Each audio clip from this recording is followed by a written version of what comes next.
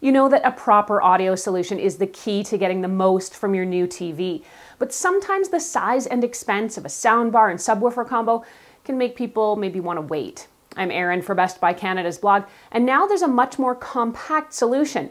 The Polk Magnifi Mini is a small home theater solution that can improve your TV's audio and provide a speaker for listening to music too. I recently received a loaner of the Magnifi Mini for a few weeks of testing and review in my home, and this is what I found. The Polk Magnifi Mini is an ultra-compact soundbar and wireless subwoofer combo with a remote control. It connects to your TV using an included HDMI cable and provides greatly improved audio from your TV. Most flat-screen TVs' internal speakers are too thin and basic to provide quality audio that can match the TV's video resolution, so this is a compact solution. While the included HDMI cable is nice, the kit actually comes with 3 connection options. There's that ARC HDMI cable, which you'll only use if your TV has a special ARC HDMI port in the back. ARC, by the way, stands for Audio Return Channel. Otherwise, you can use the optical audio cable, or if your TV is older like mine is, you can connect it with the aux connector. Since my current setup already uses an aux cable, I opted to keep that connection. I connected the power and the aux cable, and then I plugged in the subwoofer. The manual says that the soundbar and the sub should just find each other and pair together all on their own, and thankfully that did happen for me, and I knew things were working because there's a green light on the back of the sub. Now when I went to play something from my Apple TV here, however, there was no sound. So I fiddled around with the cables, checked the volume and the power, but no dice. I tried streaming some music from my phone just to see if the audio was actually working, and the streaming worked just fine, and we'll get to more on streaming in just a second, but I couldn't seem to get any sound from the TV. Perplexed, I called Polk's toll-free customer service line for help. It turns out there's a button on top, that circle with the little arrow on it, that switches the source into the soundbar, and you'll need to hit it a couple of times to swap between connecting via Bluetooth, aux, or the optical audio. No, it doesn't automatically find the output source for you. Couple clicks, and I had sound. My country has been overwhelming. The Magnifi Mini is a 150-watt soundbar with 2 half-inch tweeters and 4 2¼ inch mid-range drivers. It's got a few other cool features too. If you're the type that doesn't love fiddling with your settings, you'll love the preset audio settings available on the Magnifi Mini. There's settings right here on the remote for things like music, sports, and movies. Now, I didn't notice a huge difference between the movie and the music settings in particular, and maybe they'd have a bit more bass to them, I'd say. The sports preset, though, definitely cranks up the higher end and the voices, and it is quite noticeable. I don't know how well this will reproduce, but take a listen to the different settings. It's very dear to me, actually.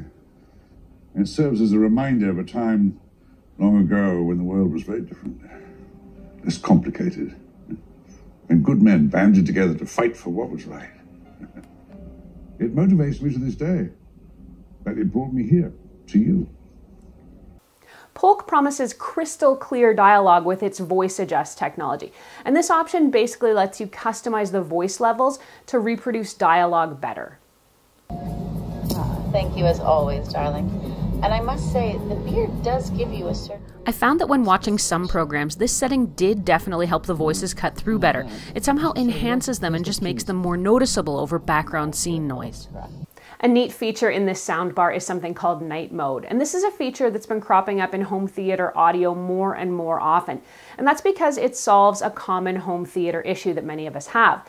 Night mode essentially lets you lower the bass level while increasing the voices and keeping the volume level consistent, so you don't need to wake up the whole family or strain to hear your program if you're watching late at night. The Magnifi Mini says it has surround sound capabilities that work to mimic the effects of a full surround sound system with just the soundbar. The effect is created using Polk's patented surround technology and 5.1 Dolby digital decoding.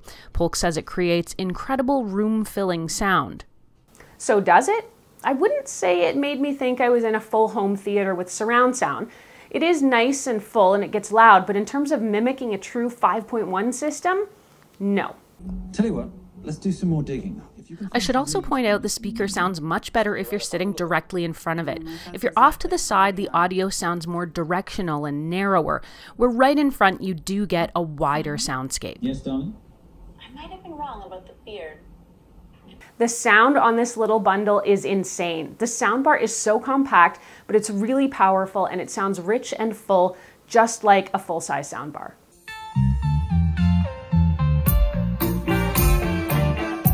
The bass is great too, thanks to that massive subwoofer.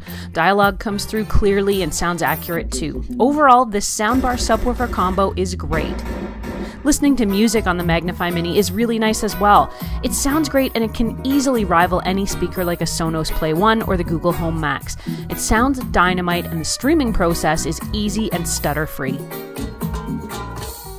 If you want to stream, you can do it in two ways. One is to connect to Google Home, and the other is to connect directly to your phone's Bluetooth so you can stream content directly from your phone. To connect your phone, head to your phone's Bluetooth settings menu and then just look for the Polk Magnifi Mini. Mine popped up right away and I clicked to connect and I was able to stream music instantly. If you have trouble, you can activate the Bluetooth manually. There's a button on the back of the soundbar that'll do it. Now when it comes to Google Home, I did have some trouble. The Google Home connection should allow me to talk to the speaker using my Google Home Smart Digital Assistant. I tried to connect it to the Magnifi Mini and my first attempt saw the connection process get almost all the way, basically to the last step, before giving me a failure message, and then all of a sudden it vanished from the app. I found I was unable to connect again. Google Home seemed unable to find the Magnifi Mini after a series of attempts. I tried engaging the Bluetooth button on the back again and nothing. Getting kind of frustrated, I gave up for the day. Came back to it again a couple days later, and this time when I opened up the Google Home, there was the Magnifi Mini. The Google Home app saw it immediately and it helped me get all connected. After that, it was easy to say, okay Google, play music on Magnifi Mini. Overall, there is plenty to love about the Polk Magnifi Mini. The sound quality is outstanding, whether it's TV audio or music streaming. The compact size of the soundbar is nice and it's deceptively powerful. If there are any cons, it's that the shape of the soundbar might be one reason it wouldn't fit in your space. Though it's small, it is kind of bulbous. Plus, it can't be wall-mounted, so it needs a piece of furniture or a shelf to sit on, meaning if you've got a wall-mounted TV, as I do, it might not be the right option. The size of the wireless subwoofer is a bit off-putting. Given that the soundbar itself is so small and easily placed, it's much harder to find a place for the subwoofer that's out of the way. While the soundbar may be incognito, hiding in plain sight, the sub is kind of like a blimp in your living room by comparison.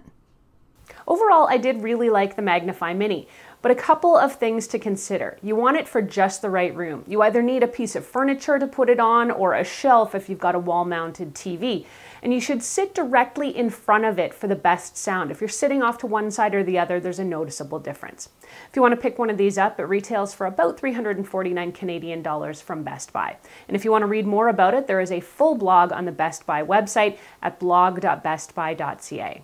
If you liked this video and found it helpful, please hit that like button and consider subscribing, since it helps me keep making more videos that I hope you all can watch and enjoy. I'm Erin. Catch me on Twitter or Instagram. Until the next time, I'm at Erin L. BBY CAN.